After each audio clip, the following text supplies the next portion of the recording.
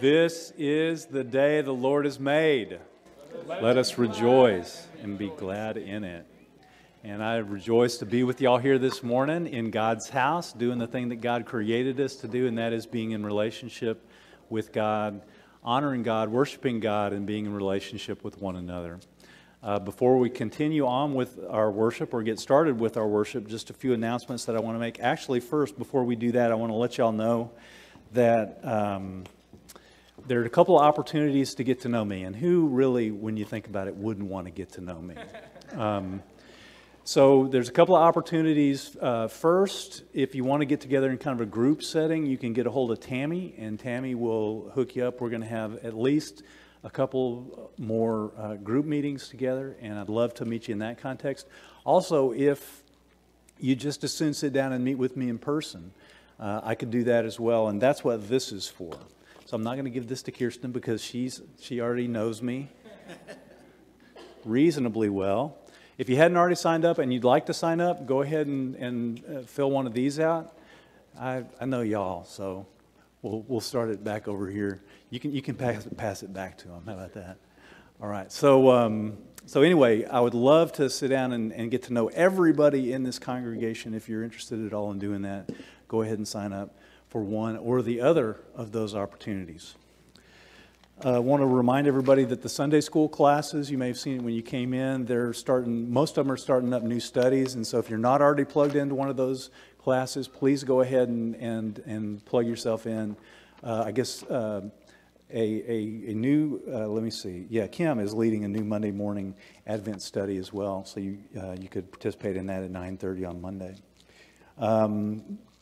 This coming Wednesday is kind of a big deal. We've got a new members dinner. So anybody who's joining the congregation, has joined the congregation here recently, we're going to be having dinner with them, and we would love if as many folks from the congregation could make it as possible, so that they could know that they are indeed welcome, and that we love having them here. And then right after that, at 6 o'clock, is going to be the great day of sharing opportunity where we can put together those Thanksgiving boxes for folks. Also want to let everybody know that November 19th, the Heart and Hands Ministry is going to host a community Thanksgiving meal, and the sign-up sheets are out there in the atrium. The Salado Thanksgiving service, the community Thanksgiving service, is going to be, I guess, the next Sunday evening, November the 20th at 6 o'clock at the Catholic Church. And the Salado Family Relief Christmas Project, we got a lot going on. Goodness gracious.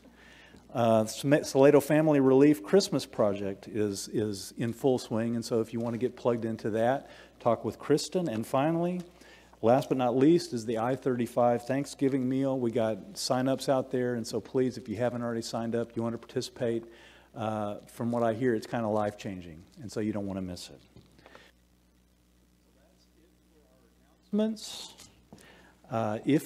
If you could now go to God with me in prayer.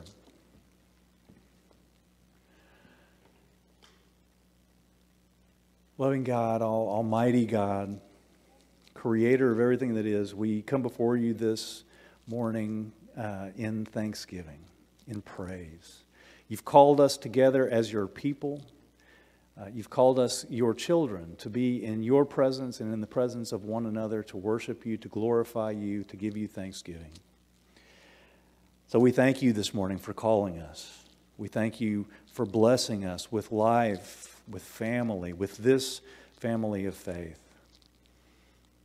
We ask this morning that you bless us with your Spirit, that you bring your Spirit down upon these places, that you fill each one of us to overflowing with your Spirit, so that we may offer you that praise and offer you that thanksgiving that we have come here this morning to do. We ask this in the name of your Son, our Lord Jesus. Amen. Amen. It's good to see you all this morning. We're going to go ahead and get started with our worship and praise. So I'd like to invite you to stand as you're able. We're going to sing the Lion and the Lamb together.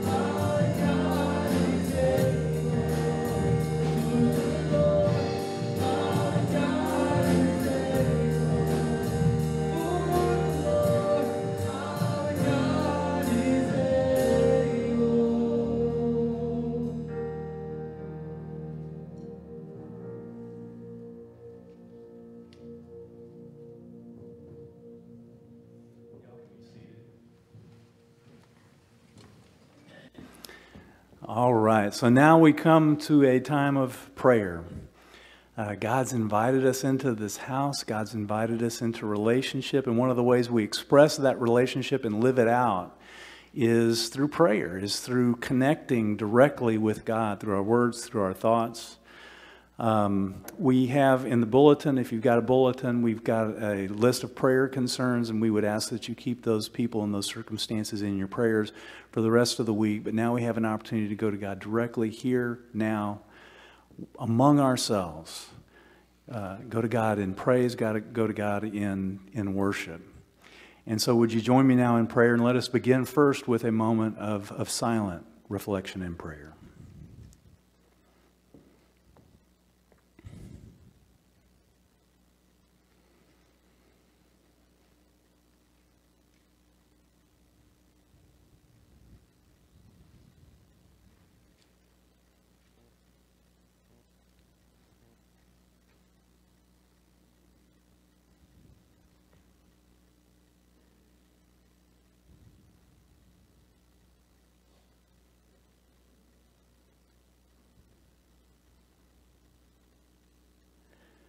Loving and almighty God, you are indeed able. Through your breath, you brought creation into existence. Through simply speaking the word, you brought us into existence. You brought everything that is, everything that was, everything that will be into existence through your very being, through your love. Lord, all of creation, we came into existence as a result of your power, of your glory, of your love. And so we've come together this morning to express that praise and to express that thanksgiving, to express our appreciation for who you are, for your glory, for your power, for your majesty, most of all for your love. For the fact that you loved us into existence, that without you we would not be. Without your love we would not be. Without your love we would be meaningless. There would be no point. So we celebrate this morning. We celebrate that love. We honor you for it. We thank you for it. We praise you for it.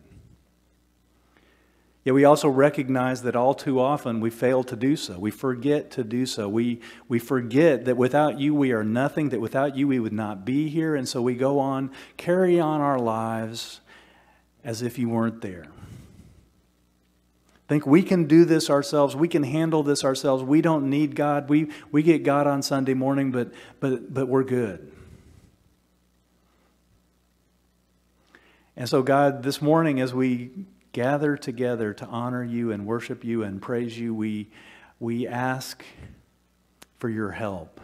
We ask for you. We ask for your Spirit to be present with us, not just in this moment, not just for the next 30, 40 minutes, but for the rest of this day, for the rest of this week, for the rest of this month, for the rest of our lives, Lord. We ask for your abiding presence within us. And not just that, because we've already got that. We ask that you remind us, that you show us, that you do whatever you can, whatever is necessary to get our attention, to let us know that you are there. You will never leave us.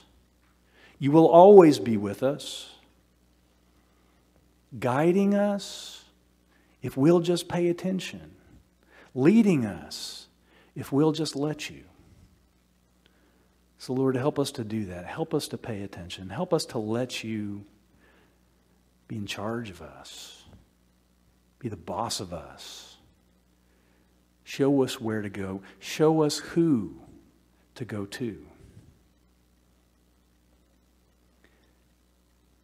Lord, we ask all of this in the name of the one you sent to save us, the name of the one who you sent to live as an expression of the perfect love that you are, the one who you sent to die not only as an expression of that love, as the ultimate expression of that love, but to enable us to participate in that love, to reconnect us to you.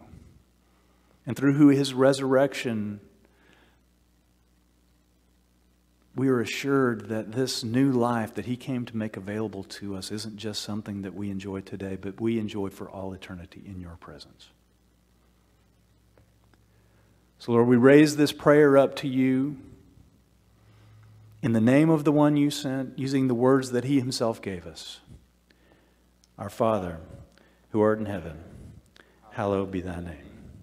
Thy kingdom come, thy will be done, on earth as it is in heaven. Give us this day our daily bread, and forgive us our trespasses, as we forgive those who trespass against us. And lead us not into temptation, but deliver us from evil. For thine is the kingdom, and the power, and the glory forever. Amen. Amen.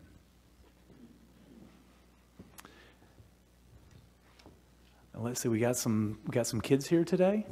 Y'all wanna come up? I think we got a lesson for y'all. And I'm so sorry, it says Miss Christy in the bulletin, but she is out sick today, so instead you've got Miss Kristen. Okay, you guys can sit on the ground, you guys can sit right there. Okay. Good morning, how are you guys? Good? Okay, I have a question. Put your hand on your head if you have ever had anything good happen to you. Something good. Okay. When you have something good happen to you, do you want to tell other people about it? Yes? Okay, it's not something we keep secret, right?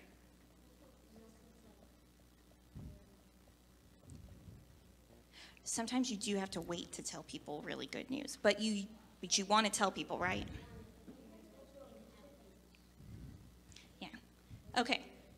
So good news is something we want to tell people, though, at some point, right? So maybe you made a good grade on your spelling test, or maybe you are the person who kicked the winning soccer goal. When something good happens, we want to tell people, right? We just came back from Bible camp, and we had a friend with us, and she called her parents on the way home, and she was so excited. She told them every single thing that happened at Bible camp in about a minute. Every detail, like she was going through, it was such a wonderful time that she could not wait, and she told them everything as fast as she possibly could, okay? She was so excited. Okay, have you had something good happen to you this week? Okay, think about it in your brain. Think about that good thing, okay? When you go back to your seat, I want you to make sure that you tell the people that you're with the good thing. Even if they already know it, tell it to them again, okay? So, what does that have to do with our Bible story for today?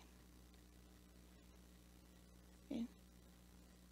Something good is happening. You are right. Okay, so in the Bible story today, Jesus goes to Galilee, and he finds a man named Philip. And when Jesus met Philip, he said to Philip, "Follow me." Okay? So not only did Philip get to meet Jesus, but Jesus asked him to follow him, and Philip became one of his disciples. So the very first thing that comes to Philip's mind is to tell someone what had happened to him. Do you think that that means that Philip thought it was good news? Something exciting? Yes. Okay, so he immediately went and found his friend named Nathanael, and he told Nathanael, "We have found the person that Moses was talking about, the person that the prophets are talking about, and it's Jesus." And what do you think Philip said? Yay? Do you think he might have said, "Hey, I've met this Jesus person, let me tell you about him"? Yeah? Do you think if you have something really, really good happen, not only do you want people to hear about it, but do you want them to, like, experience it for themselves? Like, is it better if the people saw you kick the winning soccer goal? Yes. That's even better than telling people about it, right? Yeah, they might not believe you, right? So, Philip says, not only do you have to, am I going to tell you about Jesus, but I want you to come and see him. You got to see this for yourself. So, do you think Nathanael went? Some of you say yes, some of you say no. Okay? I bet you'll find out more about that during the sermon. I won't tell you. Okay. You could just read the Bible and find out for yourself. That is absolutely an accurate thing that you can do. Okay. So do we know about Jesus? Yes. So if we're going to be like Philip, what should we do then?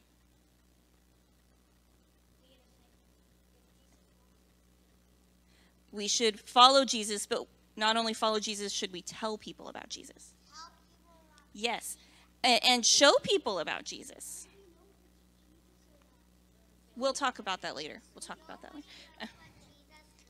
Yes, but you can tell people about Jesus, right? You can tell people about your experiences with Jesus. You can tell people about coming to church and getting to know people who follow Jesus, right? So, if you love Jesus and you love following Jesus, you should tell other people about him too. Okay, you want to pray with me? In a minute. Okay, let's pray. You repeat after me. Dear God, we are thankful for the happiness Jesus brings us. May we share it with our friends so they might know that Jesus brings happiness too. In Jesus' name we pray. Amen. Okay, you can grab one piece of candy.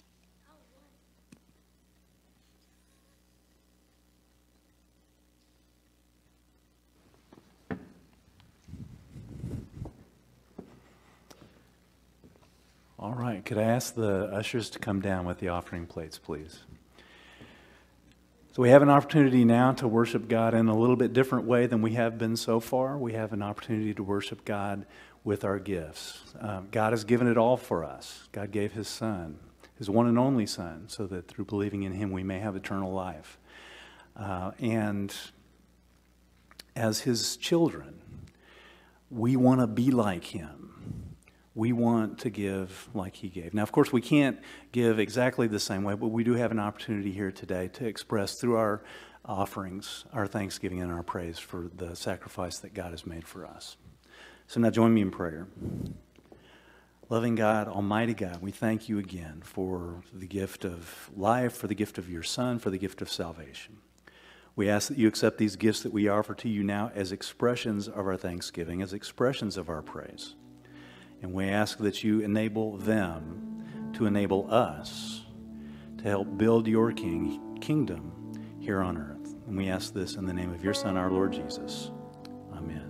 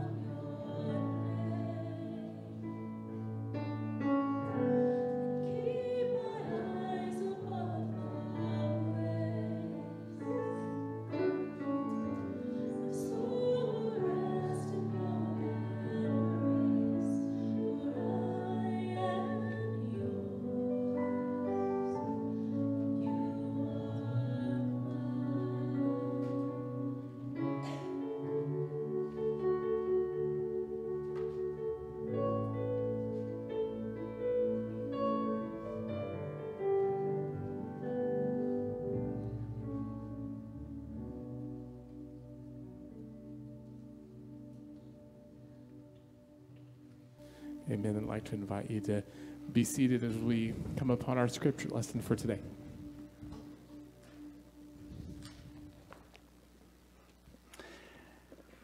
And our scripture lesson for today is from John's Gospel, first chapter, verses 35 through 51.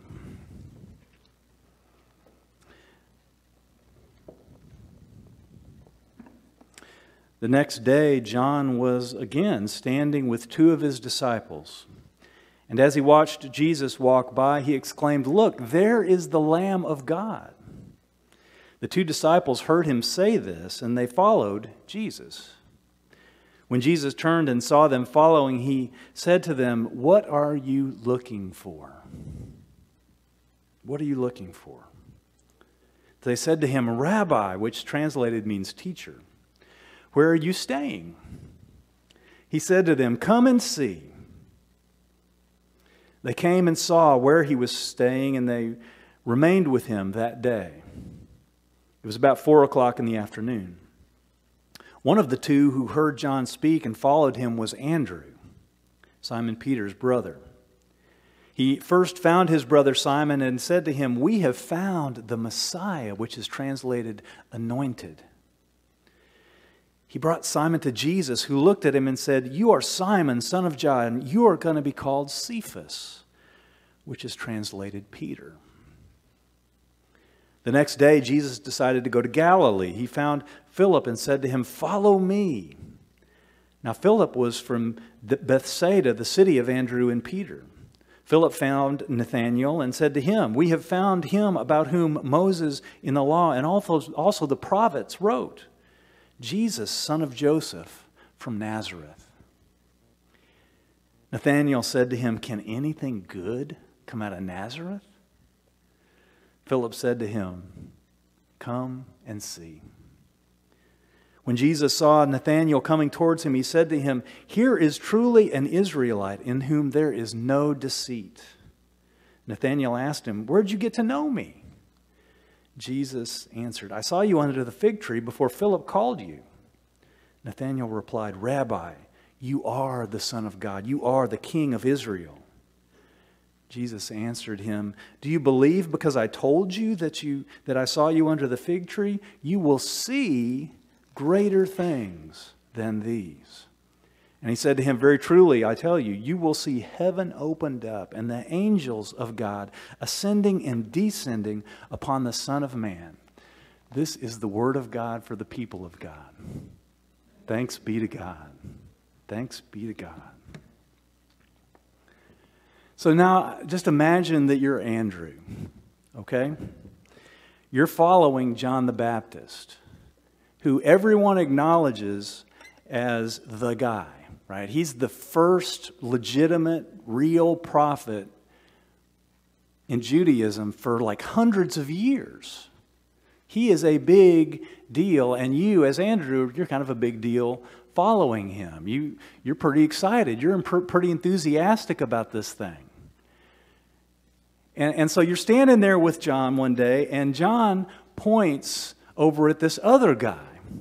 The prophet points over at this other guy and says, "You think I'm a big deal? That guy is the Lamb of God. He's come to cleanse the earth of its sins."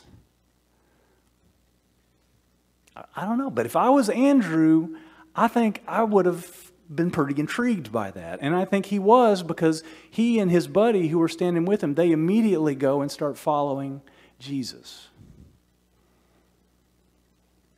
But before they can even get started, Jesus turns around and asks them a question. He asks them, "What are you looking for?" What are you looking for? That's such an easy question, such a simple question, but it's such a deep question, right? What were Andrew and his buddy looking for? Maybe it was a fix. Maybe it was a fix to the religion of the day that they found themselves in. A religion that maybe they thought had gotten a little too beholden to power. Maybe had focused a little too much on form and discipline. Maybe it was the culture. Maybe it was affixed to the culture that they found themselves in, a culture that worshiped power and honor and status, that was deep into division and anger and hatred. Or maybe it was just something in themselves. Maybe they felt that something was missing. Maybe they felt an absence. Maybe they were looking for purpose. Maybe they were looking for meaning. Maybe they were trying to understand who they were and what their place was in the world.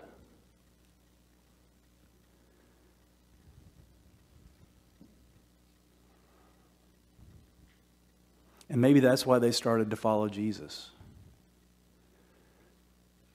Maybe they thought that Jesus had what they were looking for.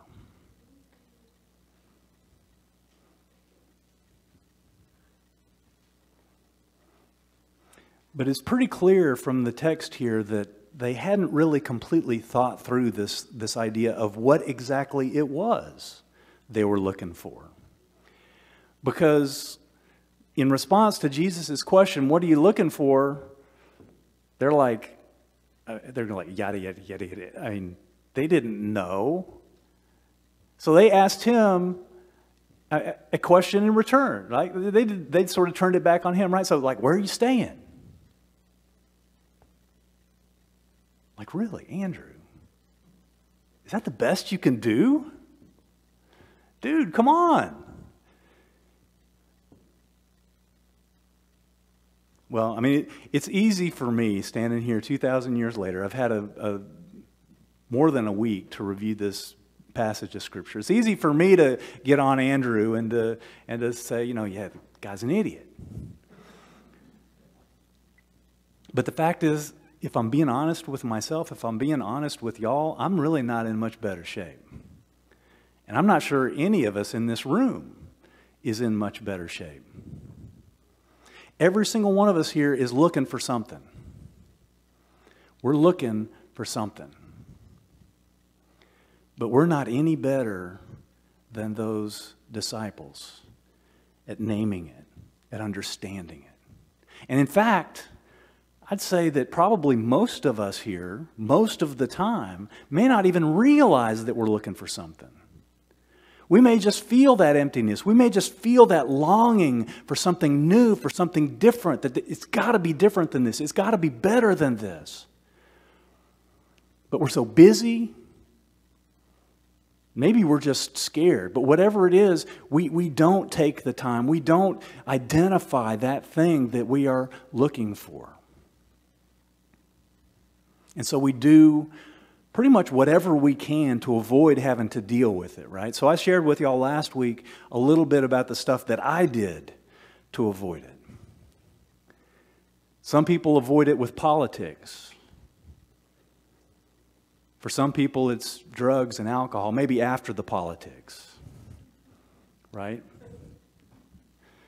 For some people, it's food. For some people, it's sex. For some people, it's job. For some people, it's money. For some people, it's just busyness for the sake of busyness. But whatever it is, deep down, we are looking for that same thing that those disciples were looking for. We are looking to fill that longing, to fill that emptiness. We are looking for meaning. We are looking for purpose. We're looking for the answer to why we're here. We're looking for the answer to who we are.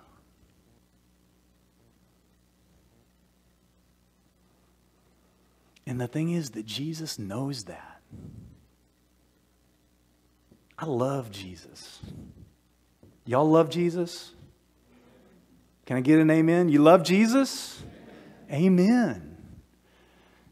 I love Jesus. And it's not just because he's the second person of the Holy Trinity, fully human, fully divine, through whom all existence came into creation, who maintains existence by his existence, who lived, died, and was resurrected for the forgiveness of my sins and for my salvation so that I may live in eternity with God and God's love. That's all good. That's good stuff. I really love Jesus because he's so smart. I mean, he knew. Those disciples didn't know what they were looking for, but he knew. And so he says to them, in response to their non-response, come and see. What are you looking for? You don't know? Come and see. I'll show you. I'll show you. Come and see. That's another one of those really, really deep statements. 3 words. And it's got 2 parts to it. See, the first part is come. When Jesus turned to those disciples and said to them, come, he's issuing them an invitation. Remember, they were following him. And I've got this image of them kind of like hiding behind the bushes, right? It's like, maybe he won't see us following him. Maybe we can just see where he's going to. He wasn't having any of that. He turned around to them and he said, come. He initiated the contact. He initiated the relationship. He asked them the question. He told them to come. He told them to follow him. He gave them that invitation. And that invitation is huge. So how many of y'all in here are introverts? Okay, now you know that by raising your hand, you just proved that you're not an introvert. Okay. So I'm also an introvert. I did raise my hand, but I'm an introvert, and so you'll definitely relate to this. But I think most of us here can relate to this idea. Like, let's say, have you ever been to a group gathering, right? Any kind of gathering. Let's say maybe hypothetically a gathering of church people in the church house for church. You've never been there before. You don't know anybody there. You walk in. It could be the nicest group of people. It could be the most open group of people in the whole world. But you're going to feel like you're on the outside looking in. You're going to feel like you don't belong. Until you get the invitation. Until someone comes and shakes your hand, maybe gives you a hug, and says, come on in. The invitation is huge. But Jesus doesn't leave it at the invitation. He doesn't just say come, he also says come and see. Because he knows that those disciples are going to need to see who he is. They're going to need to understand. They're going to need to experience it for themselves. Or that invitation is just going to fall by the wayside. It's just going to be meaningless.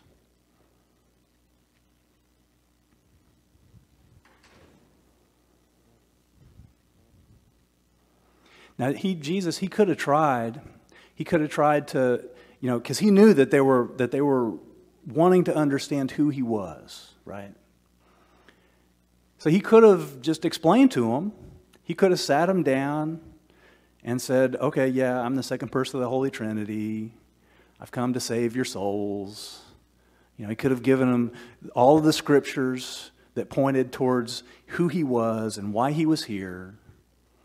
But he didn't do any of that. He just said, come and see. Tag along. Experience the feedings. Hear the sermons. See, participate in the miracles. And Andrew obviously saw, right? He saw enough to stay with him. Saw enough to stay there with him. He experienced. Now, at first, it may have been just kind of like, well, this guy, he's got this kind of peace around him. He's got this kind of joy around him. He's got this something that I want to follow. But after a while, they experienced the feedings. They saw the miracles. They participated in the miracles, the raising from the dead. They saw all this kind of stuff. I mean, who wouldn't want to stay with Jesus in the midst of all that? Who wouldn't want to be with Jesus? Or to kind of flip it around for us, why do we stay with Jesus? Why do we stay with Jesus? We don't have to. No one's making us. I mean, y'all are here. You don't have to be here. right? There's a lot of folks who may still be in bed, cuddled up all nice and cozy in the blankets. Maybe fixing the queso for the football game later on. You don't have to be here, but you are. So why is that? Why are you here? What have you seen in Jesus that makes you stay? That makes you get up on a Sunday morning when so many other people are just recovering from the week that they just had? And what brings you here? What brings you to Him?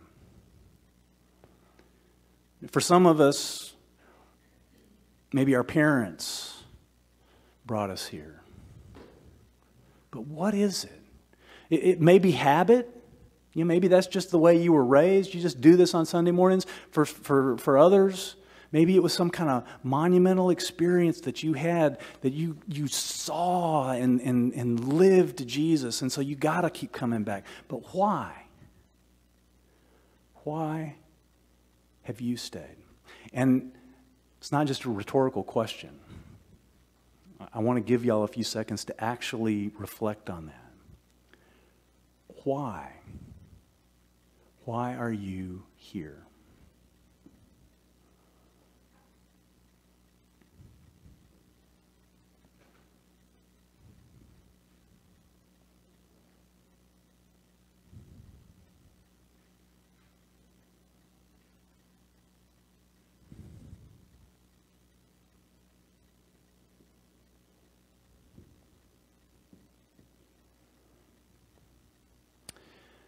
Well, whatever it was for Andrew, he stayed. But here's the key. He didn't just stay. Because pretty much the first thing he did was go. It's like he met Jesus. Jesus said, come and see. He came, he saw, he stayed. But then immediately he goes to find his brother Simon. And he says to Simon, I found the Messiah. And he brings Simon to him. Jesus renames him Peter. And, you know, the rest of that story is history, right? And it wasn't just Andrew. As you heard in the children's sermon, Philip. Jesus finds Philip. He says to him pretty much the same thing he said to Andrew, follow me. And he does, and he sees, and he stays. But then what does he do? He goes and finds his buddy Nathaniel. And he says to Nathaniel, we found the Messiah. It's awesome. And Nathaniel says, nothing good can come out of Nazareth. So what does he do? Does he argue with him? Does he give him proof text as to why Jesus is really the Son of God? No. What does he say? Come and see. Can y'all say that with me? Come and see. Come and see. It says, come and see. That's what he does. Come and see. And so Nathaniel does, and he comes, and he sees, and he stays.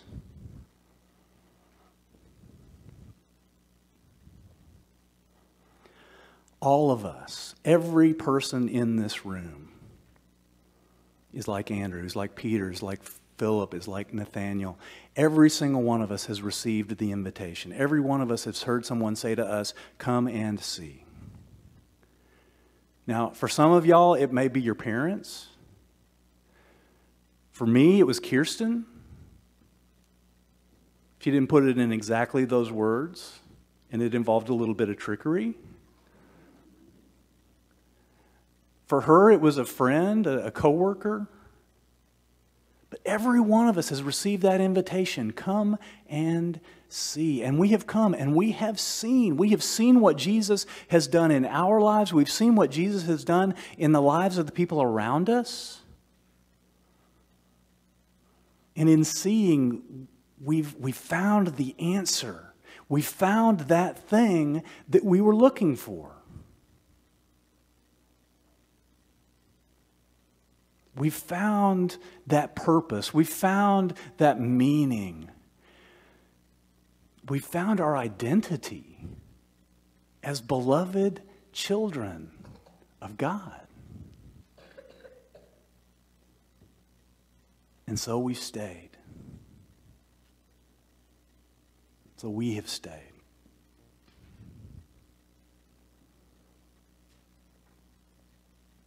But that's not the end of our story. Just like that wasn't the end of Andrew's story or Philip's story, that's not the end of our story. We don't just stay. Just like Andrew, just like Philip, we also go. Because the fact is, there's a lot of folks. Some of those folks who slept in today, there's a lot of folks outside of these walls who are looking for the exact same thing that we've been looking for. They may not even know that they're looking, but they are. We all are. They're looking for that thing that we have found, and so our job is to share with them what we have found, not through arguments, not through coercion, not through fear. They get plenty of that on the evening news and Facebook. But by simply saying to them, as Jesus did to Andrew, come and see. Come and see the difference that Jesus has made in our lives, inviting them into our lives and saying, look and see. See what Jesus has done for me. He can do the same thing for you. Now, this may be mind-blowing for y'all. It certainly was for me when I thought about it. Christmas is a little over a month away. Can you believe that? Yeah, me either. It's nuts. It's just a little over a month away. And when you think about it, Christmas is the ultimate example of this principle of come and see, right? God, the creator of everything that is, sent his son to earth saying, come and see. Come and see what I look like. Come and see what love really looks like. Come and see what the life that you were created to live really looks like. Come and see. So what I'd like for us to do over the next month plus, is to do just that, is to invite some folks to come and see. Invite folks who are looking desperately for something that they don't yet have. Invite them into our lives. Invite them to come and see. And so before we leave today, I just want to make one more invitation to y'all, and that is to just take a few seconds here. Think of who your Andrew might be, who your Nathaniel might be. Who are some folks in your life to whom you need to say, come and see? Would you join me in prayer? Almighty and loving God, you loved us into existence. You continued to love us even when we went our own way.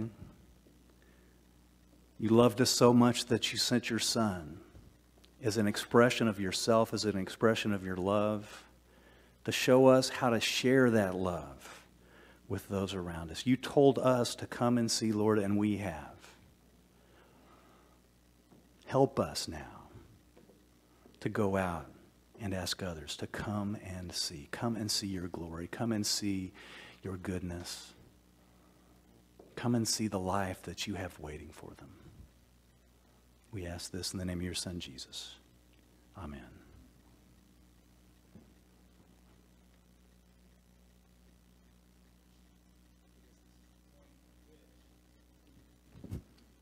I'm going to invite anyone who wants to come and see what it looks like to be a part of this family of faith to come up and join me up here and become members while we're singing this last song. I'd like to invite you to stand as we talk about and sing about the actual reason why we come and see. And we're going to sing The Great I Am.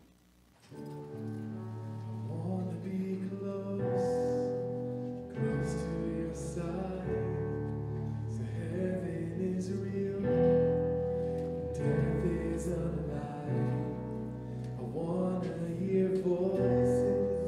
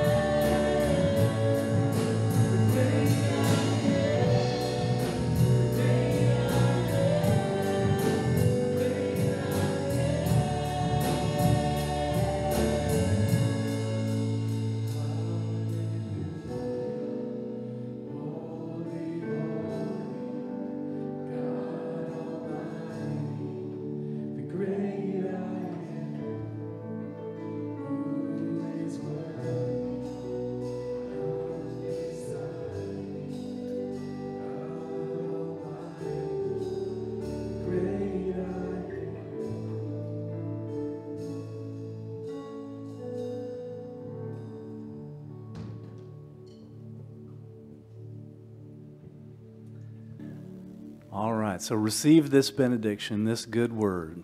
And the good word for today is several words. Come, see, stay, and go. May you do just that. May you go from this place having seen, having come, to share what you have experienced. May folks see God at work in you. May folks experience Jesus in your words and in your actions so that they say to themselves, I got to get me some of that. May the love of God, the peace of Jesus Christ, and the joy and communion of the Holy Spirit be yours today and tomorrow and forevermore. And all of God's people said, Amen. We're going to sing one last chorus as we dismiss today. Let's sing it together.